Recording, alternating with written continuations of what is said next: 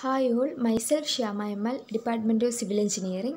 ഇന്ന് നമ്മളിവിടെ ഡിസ്കസ് ചെയ്യാൻ പോകുന്നത് sustainable engineering MCN 201 module 5 fourth ലെക്ചറായ sustainable സിറ്റീസിനെ കുറിച്ചാണ്. Sustainable cities. Many cities are already struggling with environmental degradation, traffic congestion, inadequate urban infrastructure, and a lack of basic services such as water supply, sanitation, and waste management. പാരിസ്ഥിതിക തകർച്ച, ഗതാഗതക്കുരുക്ക്, അപര്യാപ്തമായ നഗര അടിസ്ഥാന സൗകര്യങ്ങൾ, water supply, sanitation, waste management തുടങ്ങിയ basic സർവീസസിൻ്റെ അഭാവം എന്നിവയുമായി പല നഗരങ്ങളും ഇതിനകം തന്നെ മല്ലിടുകയാണ്. Environmental footprints of cities are quite alarming and can threaten the natural resources required to sustain the economic development and poverty alleviation rates.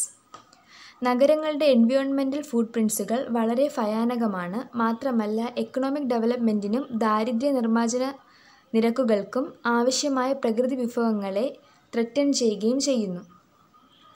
Maintaining economic growth while creating sustainable livable cities for all is the biggest urban challenge facing Asia and the Pacific today. സാമ്പത്തിക വളർച്ച നിലനിർത്തുക, എല്ലാവർക്കും ജീവിക്കാൻ കഴിയുന്ന സുസ്ഥിര നഗരങ്ങൾ സൃഷ്ടിക്കുക എന്നതാണ് ഏഷ്യയും പസഫിക്കും നേരിടുന്ന ഏറ്റവും വലിയ വെല്ലുവിളി. Urban population in India was 31.30 as of 2011. 2011 ഇന്ത്യയിലെ അർബൻ പോപ്പുലേഷൻ എന്ന് പറയുന്നത് 31.3 ആയിരുന്നു. It's highest value over the past 51 years was 31.30 in 2011. കഴിഞ്ഞ 51 വർഷത്തിനിടയിലെ ഏറ്റവും വലിയ വാല്യൂ ആയിരുന്നു ഇത്. It's lowest value was 17.92 in 1960. 1960 17.92 ഏറ്റവും കുറഞ്ഞ value. The value for urban population in India was 388,524,900 as of 2011.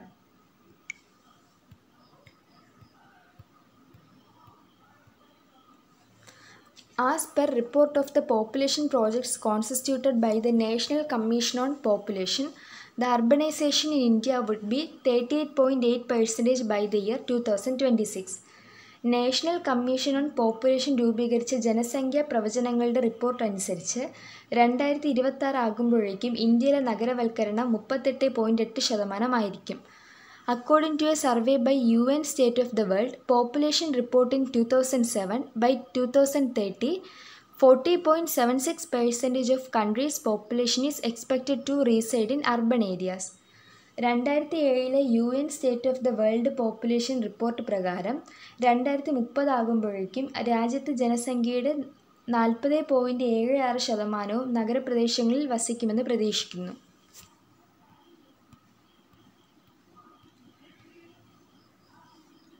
Some of the major problems of cities in India R. ഇന്ത്യയിലെ സിറ്റീസിലുള്ള major problems എന്ന് പറയുന്നത് ഫസ്റ്റ് വൺ അർബൻ സ്പ്രോൾ.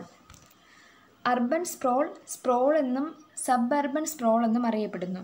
ഒരു സിറ്റിക്ക് അടുത്തുള്ള undeveloped ലാൻഡിൽ houses, shopping centres പോലുള്ള urban ഡെവലപ്മെൻറ്റ്സിൻ്റെ സ്പ്രെഡിങ്ങിനെയാണ് urban സ്പ്രോൾ എന്ന് പറയുന്നത്. Second one over crowding.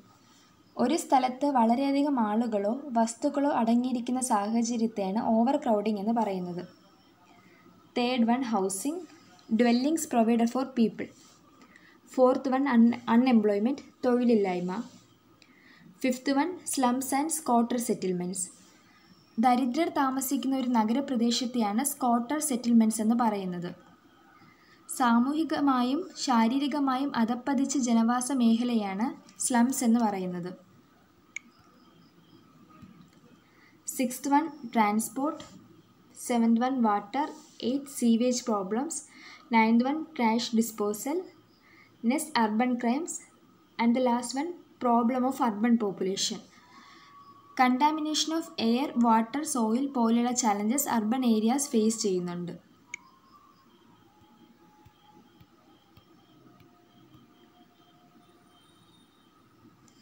For about a third of urban Indian families, a house does not include a kitchen, a bathroom, a toilet, and in many cases there is no power and water supply.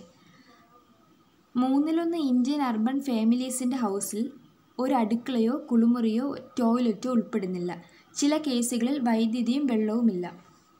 Only 79% urban households live in permanent houses. 79% നഗര കുടുംബങ്ങൾ മാത്രമാണ് സ്ഥിരം വീടുകളിൽ താമസിക്കുന്നത്.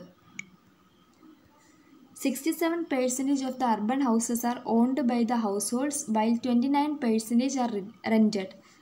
നഗരങ്ങളിലെ വീടുകളിൽ 67% കുടുംബങ്ങളുടെ ഉടമസ്ഥതയിലാണ്, 29% വാടകയ്ക്കെടുത്തതുമാണ്. Thank you.